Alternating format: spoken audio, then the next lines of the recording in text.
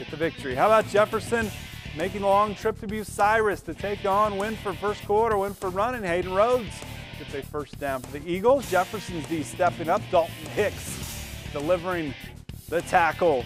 He's had a nice season defensively as well. 8:30 left in the quarter, first and goal, and Nick Looker puts it in for the Eagles. 5-yard touchdown. They get the 2-point to go up 8-0. Jefferson trying to fight back. Miles Klein past the Eagle defenders, giving the Wildcats some yardage. More strong D. Josh Keeman and Derek Faust stopping Wynford in its tracks, but only temporarily. A long pass off of the Jefferson defender, but Tony Watson hauls it in. Are you kidding? 51-yard touchdown. Wow. 15-0. We're still in the first. Second quarter, however, Jefferson trying to get back into it. Jay Stockwell to Hunter Binkley, setting up the next play.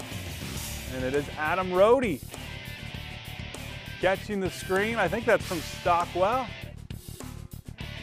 5-yard touchdown for the Jeff Cats. 15-6. Jefferson will go on to score again in the fourth, but it's not enough. Wynford gets the home victory, 29-12.